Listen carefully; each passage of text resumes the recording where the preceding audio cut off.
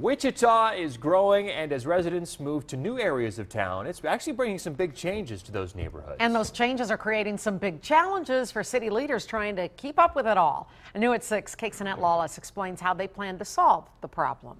The city is putting a big focus on the economy with this community investments plan, but some leaders tell me there are a few challenges when it comes to development. A huge part of the population of the city has no potential for growth. The city of Wichita struggling with people leaving older parts of town. I think it will be the biggest challenge because we need to make it easier for people to do business with City Hall. Part of doing that is just overcoming some of the obstacles related to infill strategy, such as getting neighborhoods on board.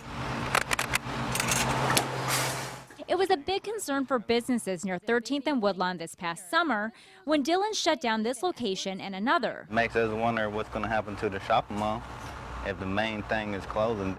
Now some residents and businesses are moving to the outskirts of town to save money, but that may come at a price. Drives up the cost of the city's infrastructure.